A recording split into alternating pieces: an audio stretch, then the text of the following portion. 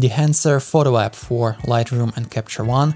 I'm gonna be using the Capture One workflow today. I will edit 2 images, talk about some technical difficulties I experienced using the Dehancer plugin, and give my thoughts on the overall direction of the project. So let's get started.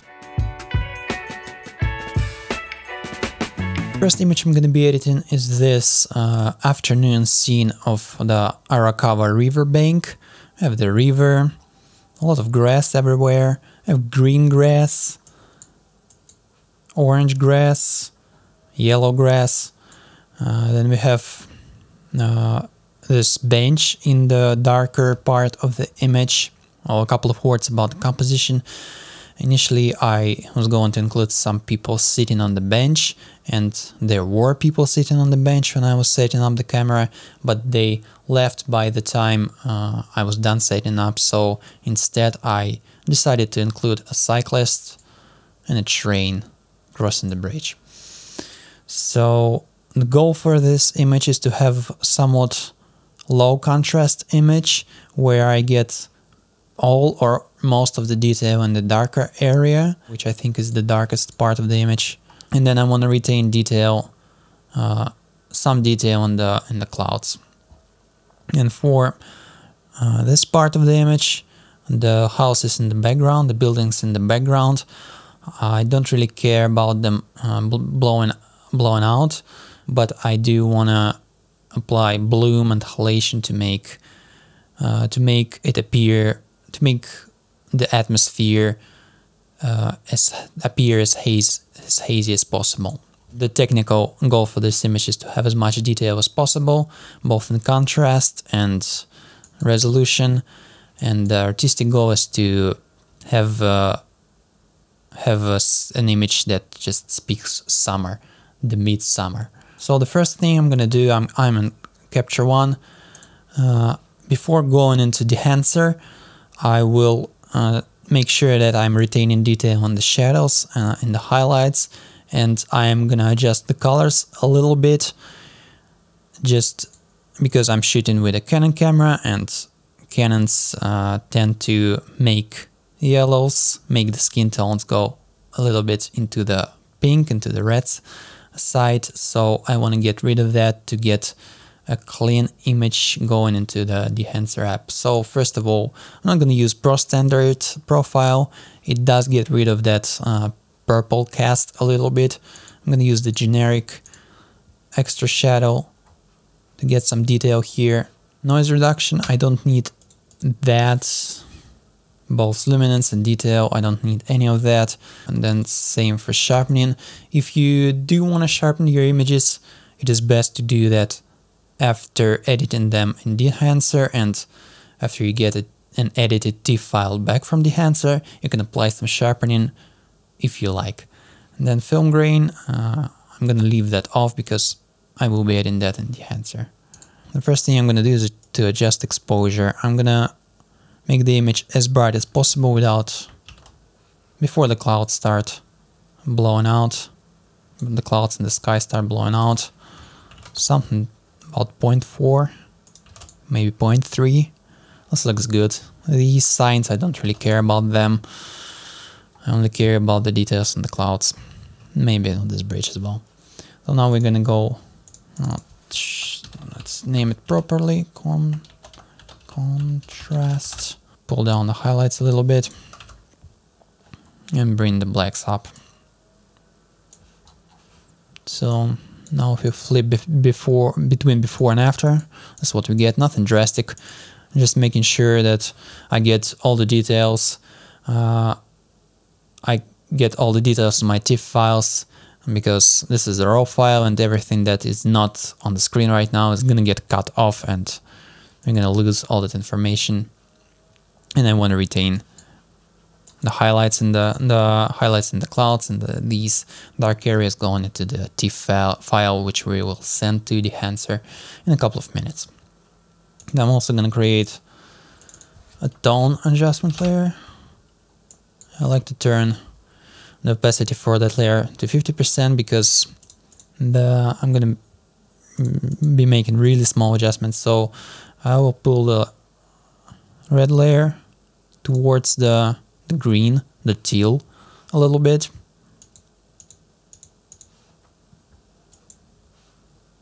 So as you can see, there's not much difference, but the main reason I'm doing this for this image is I want to have the grass nice green and looking fresh. So this is before, this is after. You can also go into green, maybe pull it towards green a little bit to get rid of further get rid of magenta color cast. Yeah, and this is looking good. So now we're gonna go we're gonna send this image into the Dehancer plugin, and this is the first problem that I have with Dehancer photo app. Normally for apps such as Photoshop, you have them pop up in the Edit With tab, and for Dehancer every time you have to go to Browse and then select the executable. Now these settings use TIFF, uncompressed, sRGB, only sRGB supported at this moment, so I'm not gonna change these settings, as 16-bit as well, and click Edit Variant. So yeah, I wish the Dehancer plugin would come up in this Edit With or Open With menu. It would save a lot of time, especially when editing a batch of images. So now that we're in Dehancer, another problem I have with this app is that the presets and the settings, they don't get saved between the sessions. So again, if you're editing a batch of images, you're gonna have to, I like to turn off the preview,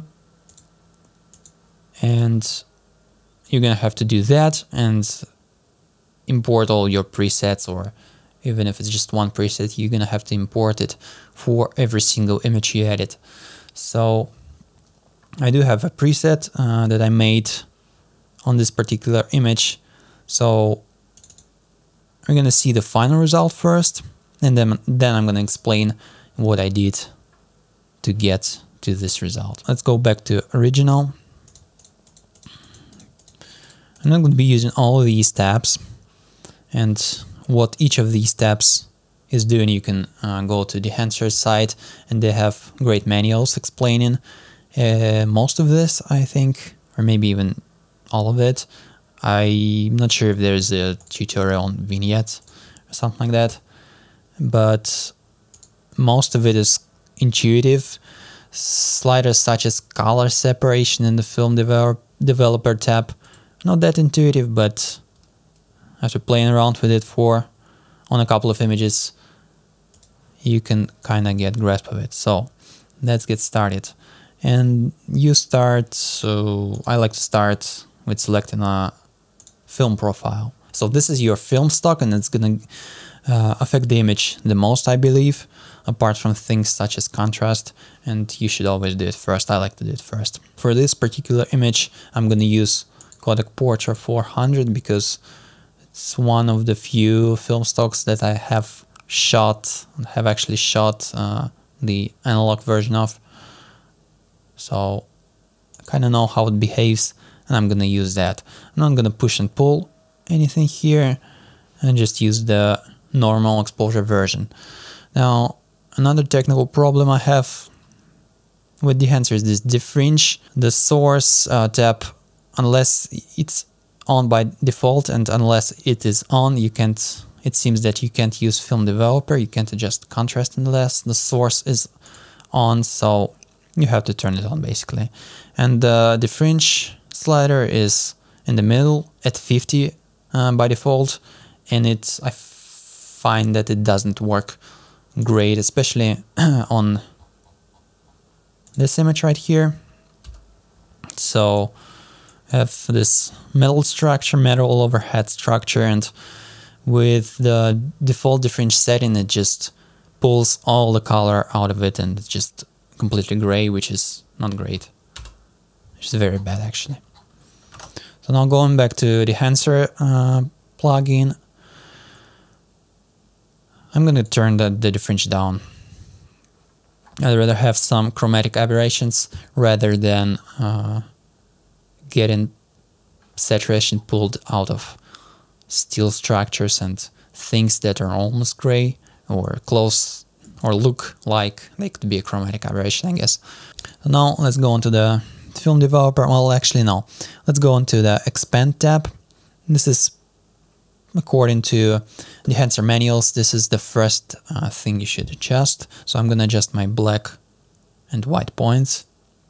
I'm gonna do anything drastic yet because I will be adding a lot of contrast, and these values, the leftmost and rightmost values might not change, but the perceived black and white points might change, so I'm gonna be conservative here. For white point, I'm okay with it almost blowing up, maybe something like 94. So this is before, and this is after. We added a little bit of contrast, but now we're gonna go into film developer and add some more. And as we started in contrast, as you can see, we both lose detail on the darkest area of the image and in the clouds. And as I said at the beginning, I wanna keep both. This shade area, I'm gonna bring it back up using the gamma correction. So as you add gamma correction, as you turn the slider to the right, the overall brightness of the image is going to increase. Maybe something like this. So as you can see now, there's almost nothing being lost. But now if we go back to the clouds, we're losing almost all of the detail in the clouds. And I'm going to bring that back using the film compression. Well, as you can see, even the default value works really nice. All the clouds are back, but I don't want such a strong effect. As you can see, it's reducing also the exposure on the grass. I don't really want that, so I will turn the tonal range down to affect only the brightest highlights. Maybe something like this. So now we're only affecting the brightest part of the grass and the sky, which is fine, and the impact, something like 20 should be fine. So now let's zoom into the clouds, and here's another technical difficulty that I have with the Dehancer plugin, is that you can't double click to zoom in, only to zoom out, I think. And then if you try to zoom in on for example, on the left part of the image, it's zooming to the middle of the image, which is not the behavior I expected. So now let's zoom into the clouds. Turn the film compression off. This is before. As you can see, well, you can't see any detail on the clouds, and now with it on, it's back. We could actually turn the impact up a little bit more. Something like this. Now, color boost. As I said, I want this image to be saturated, so I'm going to turn it up. Something like this. I want to have nice and lush greens, but I don't want to get too much saturation in this hay part of the grass. So maybe something like 30. Yeah, this is looking nice. So now that we're done with the general, with the global adjustment of the image, I'm gonna go into film grain, halation and bloom. I will be skipping print for this particular image because I'm editing it to be viewed on web, so I don't really care about the print or replicating print for this particular image. So I will start with halation. For the preset I developed for this image, the halation tab probably took the longest to get a desired result. There's a lot of sliders, and maybe hiding things such as blue compensation, hue, maybe even amplify under advanced tab would reduce the mental capacity needed to process the amount of sliders on the step. Now we can go into the mask mode and see where the halation is being produced. Instead, I like to turn the impact to 100 and see it actually the way it blends with the original image. So I'm not going to change the source limiter. Instead, I will turn the background gain down to get the halation only on the darkest parts of the image, like these shadows on the bridge. Smoothness, not going to touch it. Global diffusion, probably don't need it yet, so I'm going to turn it down for now. Local diffusion, maybe a little bit more, something like this. I don't want it to go wild. Just a little hint of a red, just a little red stripe along the hard transitions. Amplify, turn it all the way down. Bring it back a little bit. That's about it. Now we can turn the local diffusion back up a little bit till we start to see the halation. Background gain up, something like this. So this is before and after. Maybe background gain up a little bit more, because I want to get halation here as well, on these buildings as well. Local diffusion down, background gain even further up. Now as you can see, we get halation both on the darker parts of the image and on the brighter, on these buildings. The effect is not too drastic, so we can turn the global diffusion a little bit up. That's what we get. As you can see, with the global diffusion up, this part, especially this part of the yellow grass, it gets warmer. So now we're not only we are affecting the harsh transitions, but we are also warming the image up overall, which is fine with me, because normally I would go into the print, not the print version, no. Normally I would go into the color head and turn the yellow, turn the yellow blue slider towards yellow a little bit, maybe return the shadows towards blue to counteract that, to make the image warmer, to warm up the image a little bit further. And that's about it for halation. Now let's go into the bloom. Again, the default value works fine. I don't want it to be diffusing too much, so I'm going to turn the diffusion down.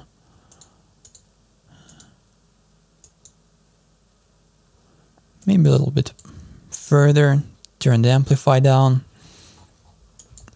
Again, I want to affect only the harsher transitions with the bloom to just make the image a little bit softer overall, but I'm not going for an artistic effect here. It's purely a technical adjustment in case of this image. That's about it. So this is before. This is after. As you can see, we're losing some of the contrast between this bridge and the train that's on top of it, that's inside of the bridge, actually inside of the structure. And while having a high contrast image, we are able to make it a little bit smoother with the bloom filter. Now let's adjust the film grain. The goal with the film grain for this image is to smoothen the transition to black, to pure black a little bit. And the default adjustment doing that pretty well, actually. As you can see, we have this somewhat dark area, and this area is pure black, and I want to smoothen this transition here without losing too much contrast. And with grain, we are able to achieve that. I'm gonna turn the resolution up, because I don't want to lose detail for this particular image. Amount is probably 10 or something like that is fine. Color, I don't need too much color noise for this image. maybe actually none.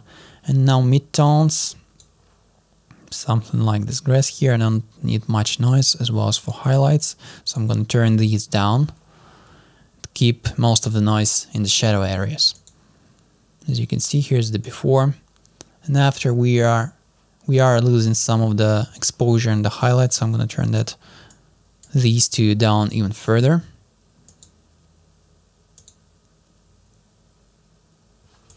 And this is looking pretty good.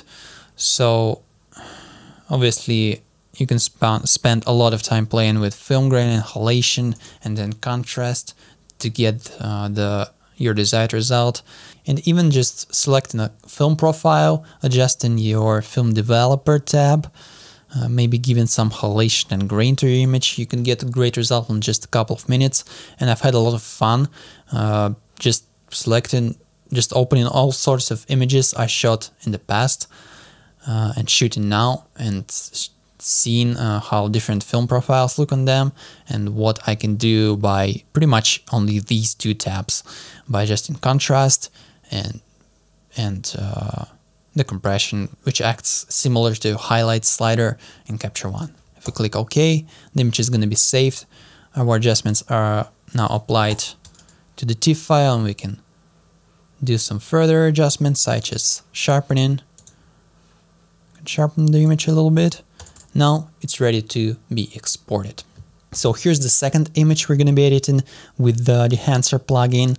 And unlike the previous image, the goal for this one is not to have as much details as possible, but instead have an artistic edit to have this image create an impact as a whole instead of it being a bunch of pixels. So we're going to add a lot of grain, which will pretty much prevent people from zooming in on the image. The blacks are going to be crushed. The whites, I'm pretty sure I'm going to blow them out. I want to prioritize the atmosphere of this shot to make it look like it was shot, or it was shot in the underground, in the subway. I want to make it look dirty, if that makes sense, although there's still no way to use, film damage tools in the Dehancer photo version, but without using those, I'm gonna make this image look as dirty as possible, again, if that makes sense. So let's get started. So I already did basic adjustments to this image, such as adding a little bit of exposure, because we started with this.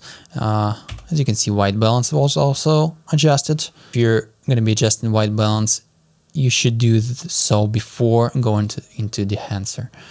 Contrast, again, I'm using actually it's R10, so I'm using Pro Standard instead of adjusting the tone, and I'm also using the Film Extra Shadow to get the maximum detail out of this image. Now let's go into the Dehancer again. We have to browse for the executable file every time, same settings. So for this image, I'm going to use the Cinestill 800T. Again, differential, we don't need any of that. Now, actually, before adjusting these sliders that I adjusted first for the previous image, I'm going to go into the color head and cool down this image even further. Now, I don't want to get blue color cast, so I'm gonna counteract this adjustment by warming up the shadows a little bit. So here's what we got. I don't want this image to be on the color side, unlike the previous one. Now we're gonna go into the film developer.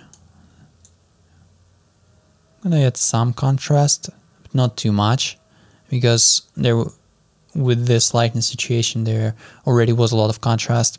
Now for the saturation on the color boost, you can try pulling it out, and it doesn't really seem to work for this particular image, because I do want to keep this green, this red, pink, this brown.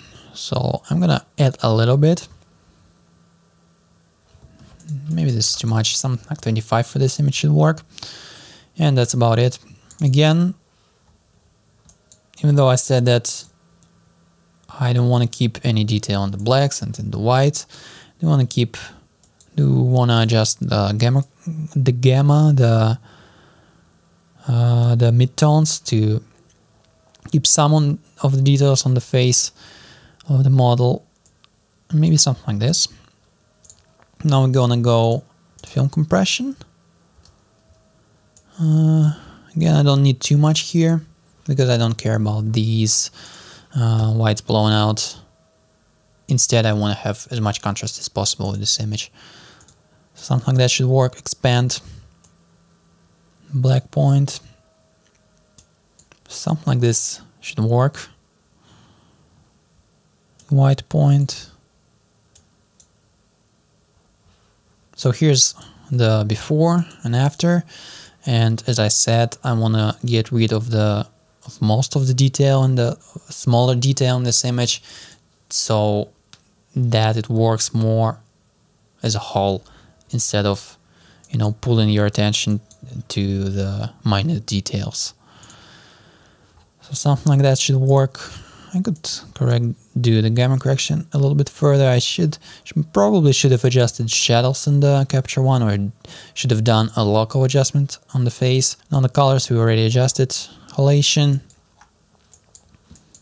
As I've heard, the Cinestill 800T has a lot of halation, so I'm still going to turn the background blur a little bit. Local diffusion. In the previous image I used halation and bloom mostly to soften up the image and not as an effect, but here I do want to use it as a, you know, as an artistic effect and for it to stand out. So for this image as well, I do want it to do the halation to follow the harsh transitions, although the effect is more pronounced than in the previous image, but I don't want it to, you know, going wild and affecting the images as a whole too much, especially since it's gonna warm it up, and we don't want that. I did the opposite in the color head, in fact. Now with the grain, unlike the previous image, I don't want to keep the fine detail, so I'm gonna turn the size up, resolution, maybe turn it down a little bit, size can go up a little bit more, amount, more. It's fine to have a lot of grain, something like that. Now there's too much grain in the midtones. Shadows, I want them to be pretty much gone. Highlights.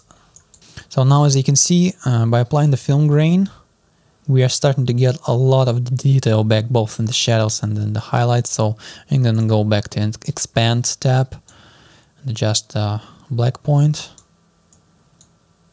the white point accordingly to counteract what we did with the film grain.